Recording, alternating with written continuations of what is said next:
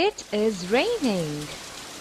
Dear children, water is a basic necessity for the survival of every living organism. Animals need water to drink, and plants need water to help them grow. Rains give a very fresh look to the earth. Jungles rely on rains to grow. When there is an absence of rains, the plants become dry and animals look for water wherever it is available. When it rains, every organism enjoys it.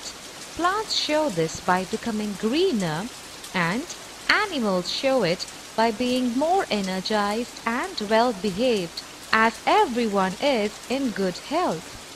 We humans require water for multiple tasks.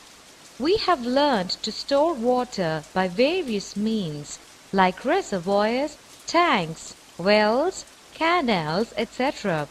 Rain helps vegetables and farms to grow, and farmers rely on it.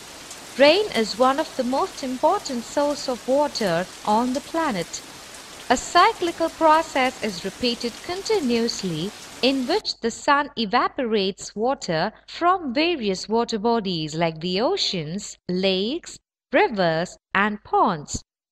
This evaporated water gets collected in the sky and forms clouds. This process is called precipitation.